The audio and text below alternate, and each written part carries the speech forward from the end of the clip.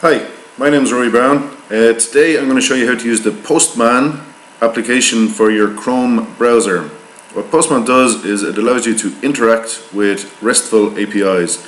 So today we're going to look at the Twitter API, and we're going to send some data to Twitter. We're going to retrieve some data from Twitter. So we're going to use get and post, and perhaps put and delete as well.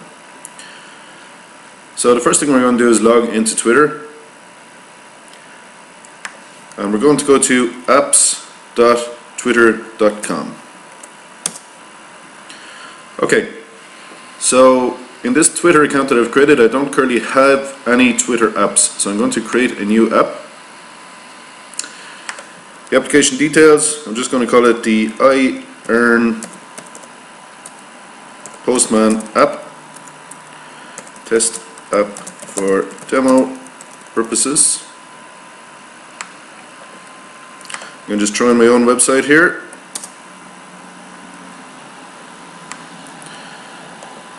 Accept the Twitter TNCs and create my Twitter application.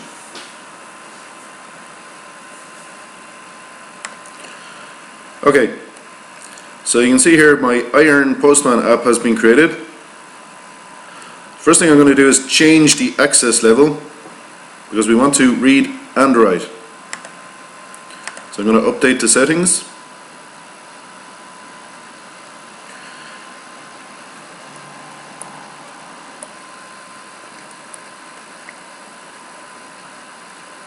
Now I'm going to take a look at the API keys. We're going to need these keys to connect to Twitter and send statuses and read statuses. Because I've just changed the app permissions, I'm going to regenerate the API keys. I find with the Twitter API, if you don't regenerate the API keys after changing permissions, you can sometimes have problems. So we'll just do that quickly.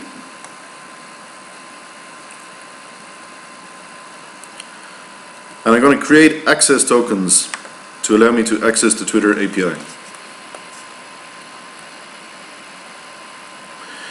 So essentially the API key and the API secret are giving me permissions to the Twitter API. They're giving my application permissions to the Twitter API, and the access tokens are more specifically giving my application access to my Twitter account, so as I can update a status and read statuses.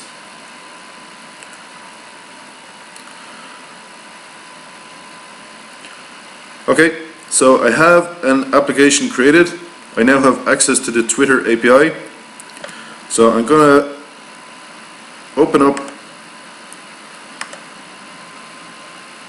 Postman for Chrome. If you don't have Postman for Chrome, just do a Google search for Postman for Chrome and install it to your apps in Chrome. It only takes a couple of minutes.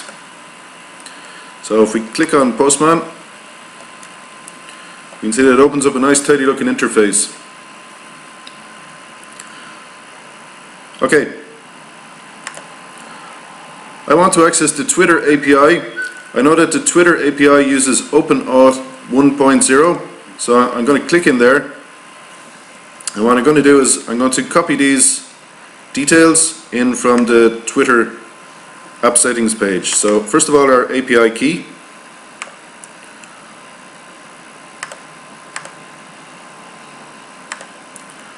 Which is called the consumer key in Postman. Then our API secret, which you should not reveal to anyone, least of all on YouTube.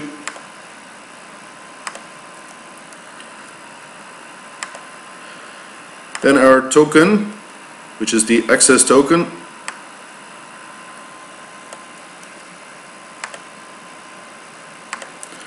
And our token secret.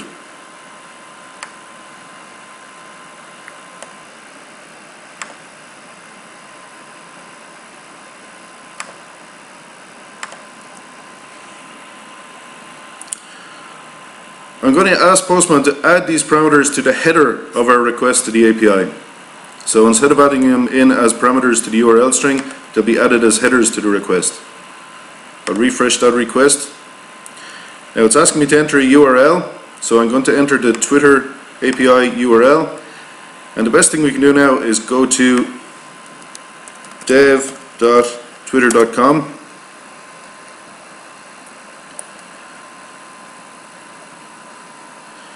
get started with the platform. And let's go to the API resource documentation. We're going to use version 1.1. And let's just get the user's timeline. Okay, so this is giving us the URL to retrieve the user's timeline. So we're going to pop that into Postman.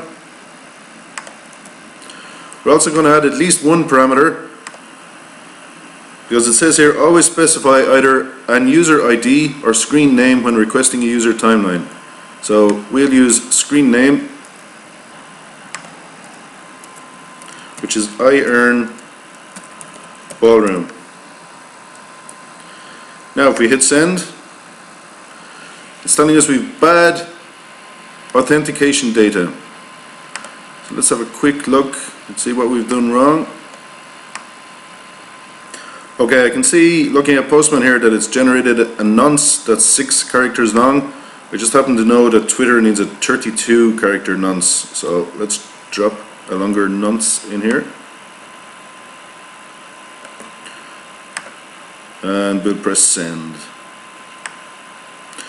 Okay, so you can see what's happened here is that it's pulled back details of my Twitter timeline. So you can see there that there are tweets. The first tweet was created Saturday, March the 29th at 14:08. You can see the ID of that tweet. You can see the content of the tweet, so I retweeted a tweet from Vinnie Quinn. And you can see details of the user and other details about that tweet. And if we go further down, you can see previous tweets from earlier on. These are all in a JSON format, and we can consume those in our iPhone or Android application or our website or wherever we want, and display them, work with them, retweet them, whatever we feel like. So that's how we retrieve from the Twitter API using Postman. Okay, so we looked at using Postman to do a GET request, which was to retrieve a user's stream of tweets. We're going to use it now to do a post request. So we're going to post a tweet to Twitter. Okay, so let's quickly check our iEarn Postman app. The API key, API secret, access token and access token secret are all still in Postman. So that all looks good. The one here, of course, we have our 6-digit nonce again. Let's change that to 32. So 6, 12, 18, 24, 30, and 2. If we look at the REST API, we're looking to post. So the first post I see is to destroy a status. The second post looks a little bit more interesting, to create a status or to tweet, essentially. Okay, so let's click on that. Okay, we can see the resource URL here, which we're going to drop into Postman. Right about here. And we can see that we need at least one parameter, a required parameter called status. And that status is essentially your tweet. So status, tweetings from Postman. Now of course we have to change our get to a post.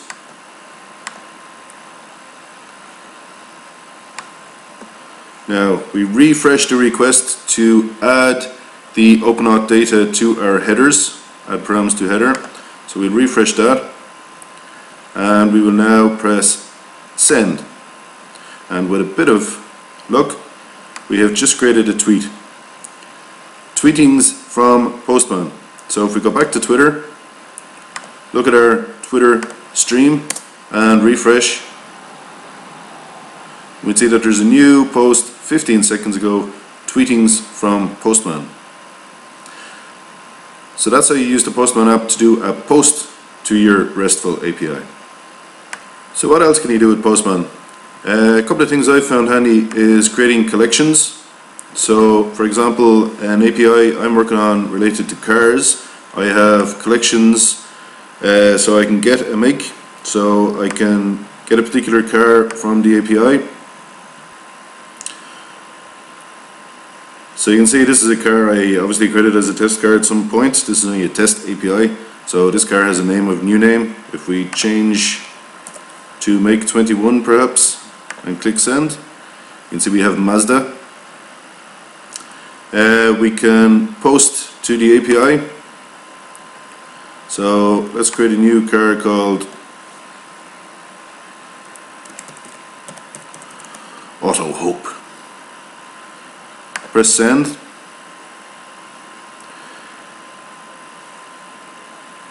So that's telling us we've created a new car make called Auto Hope with an ID of 55. So if we get that from the API, there it is. So a collection is basically just, it's a bunch of pre-saved calls to the API that you can use for testing or generally playing around with your API. In Postman as well, you've OpenAuth2, basic authentication, and digest authentication. So you can connect to almost any API with Postman. You've also a history of every call you've made to various APIs. That history will go on for hundreds and hundreds of entries if you allow it. And something which I haven't looked at in too much detail with Postman, but it looks pretty handy, you can share your collections. So you can actually send other developers a link to your collection of API calls, which means if somebody is having difficulty using your API, you can actually say, well hang on, there's a lot of API calls, why not try these?